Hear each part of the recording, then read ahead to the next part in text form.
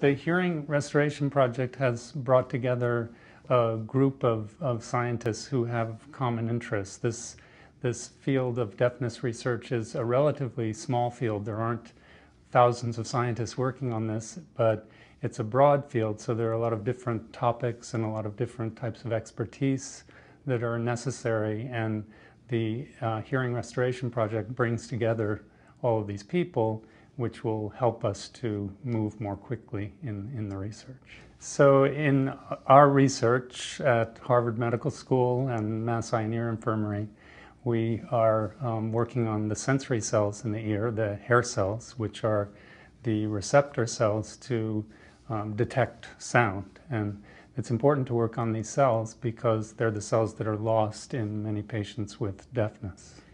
Well, this is the most common type of hearing loss is caused by the loss of the hair cells. And so this is going to be very important in the future, we hope, as a way to treat patients with what's called sensory neural hearing loss. We have in this field a very interesting, what we call model, which is that birds and fish are capable of regenerating these hair cells after they're lost. And so we're trying to basically mimic what's done in these animals.